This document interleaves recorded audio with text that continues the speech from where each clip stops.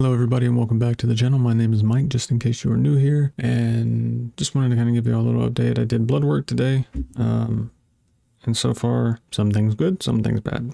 I should have probably had this pulled up before I started the video, but I don't prepare for things very well. Also, on top of the blood work, I wanted to kind of give you an update on blood work, how everything's going right now, as we're waiting to start my other round of chemo come Friday. And I had another question that I wanted to answer, so we're going to do all that. But as of right now, my magnesium is low, which they've been giving me magnesium whenever I do chemo, so I'm hoping that starts to go up. Sodium, potassium, and chloride, that's all good. My CO2 was high for some reason. Glucose and calcium was great. Kidney function was off, which was weird. It's kind of been bugging me a little bit too. I don't know why my kidneys are being stupid. Liver's perfect. Protein and all that's really good. So far, all that's fine. But my white blood count, my red blood count, my hemoglobin, all that's low. My allergies are a little high right now. Lymphs are good, but monocytes. What are monocytes? Let's learn this together. I know I've looked it up before, but I might as well look it up again. A high monocyte count, also known as monocytosis, can be a sign of many different conditions, including infections, viral, bacterial, parasitic infections such as COVID-19,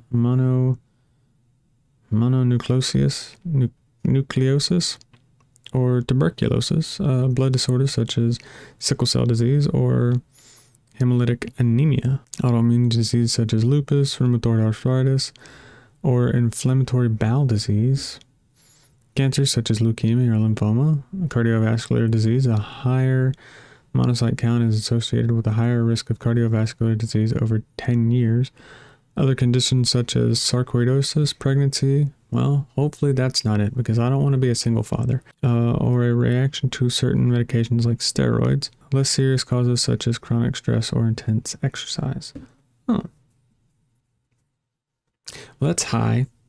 I don't think I'm sick. I don't have a fever of any kind that I know of. But anyways, now we know what monocytes do. So yeah, that was high. Other stuff was good, but my absolute lymphs were low. And then everything else was fairly fantastic. So that's how this morning went. We went and did that like really early this morning. But other than that, a quick update on the swollen testicle. It's gone down. Haven't had a chance to talk to the doctor. Haven't had a chance to we weren't going to go get it checked out unless it started causing pain. But the size of it has gone down, which seems good. Once again, there's still no pain. There's no issue. So everything seems okay with that. Now my intestines seem to be inflamed for some reason, and I can't figure out why. Haven't been drinking like crazy. I haven't drank anything besides body armors, water, maybe a Dr. Pepper here and there, and maybe some tea here and there, but it's mainly been water and body armor to keep myself hydrated. Haven't eaten anything spicy or anything that could cause hardcore discomfort or IBS, which is kind of weird. Maybe IBS with the monocytes. Maybe I've set something off and it started to spiral, and I just haven't given it time to chill and calm down. But everything is still passing. So there's pain with that, and then obviously there's still leg pain, but I have been taking my morphine. I'm on a half a tablet of morphine right now. So the pain's subsided quite a bit. I just wanted to make this video, and then I was actually probably going to go lay down because, as you can see on my face, I'm tired and the morphine makes me drowsy. Other than that, everything seems to be okay. Both stomas are still stomaing and doing the things that they do. My leg still hurts and I'm still able to eat, but my intestines just feel inflamed for some reason. But it feels like trapped gas almost, where it tenses up and causes pain, like it's trying to pass something, and then it eases. And it tenses up, like after a while it'll just kind of do that over and over. So I don't know. It's something I got to get checked out, especially if the chemo doesn't do anything to help it. Then yeah, I definitely need to go get checked. But I wanted to answer this question that I just saw today from user Ayasha89Games66. They said, another question. Sorry, no need to apologize. Please, anytime you have, just drop it down in the comments. So you're stage 4, but only have one known tumor. I understand from this video, possibly metastasis. But let's just say there's not. Thought to be stage 4, there would already have to be spread with multiple tumors. My mother-in-law is wrapping up her battle, fingers crossed. Had one in the breast and one in lymph node. I think hers was stage 2, I guess. So first off, I want to say I hope the best for your mom. I hope that everything goes well and she goes into remission and doesn't have to deal with this shit anymore. Sending you shit tons of positivity and love and all the best to you and her. So please, if you want to, or if you feel the need to, keep us updated on how that goes. But to go to your question, my tumor has spread from the original spot back in 2015.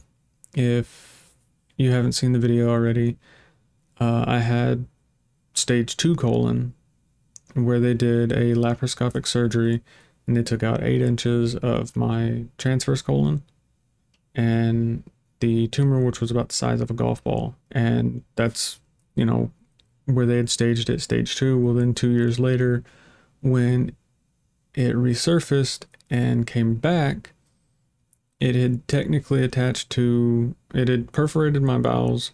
They took out 95% of my large intestine, a third of my stomach, and all the lymph nodes from there.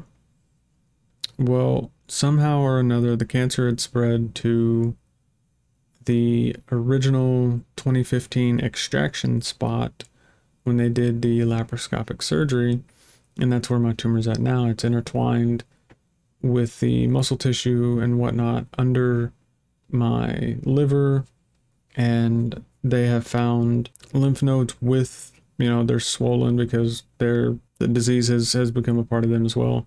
So I am stage 4 in the sense that it has spread to a different location and it's not in the original spot, but I'm not stage 4 in the sense that it's gone to my lungs, my liver, stuff like that. So it's still spread from one area to another, and it's made its home in my muscle fiber and muscle tissue of my abdomen. So the fact that it spread regardless of how, whether it just been a rogue cancer cell or, you know, they didn't follow the procedure perfectly and they got some on the extraction site and bada bing bada boom, I got a tumor over there now. It is still stage 4. It's what all my doctors have always told me. I'm at stage 4.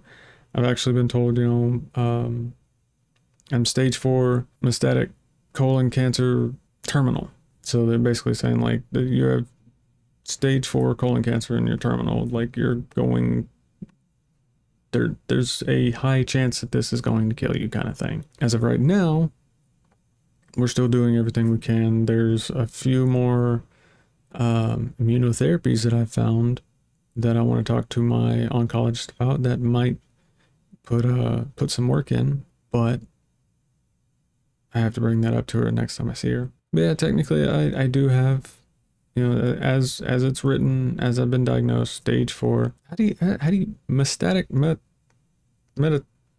you know what I mean? I have stage 4 shit moved cancer in my body. So it's shitty, but it is what it is. You just gotta play the hand you're dealt, and I tend to keep a more cheery outlook on things than normal, but that's just me. I've always kind of been that way. Hopefully that answers your question. And please, by all means, do not feel sorry for asking questions. If anybody else has any others, please leave them in the comments below and I'll get to them whenever I can. Other than that, I've got chemo Friday. We'll see if that one does some more oomph to putting this thing back in its place. Other than that, yeah, I hope you're having a fantastic Wednesday or whatever day you're deciding to watch this on. Keep an eye out for them silver linings. I promise they're out there. And until the next video, I will see you. Oh, bye.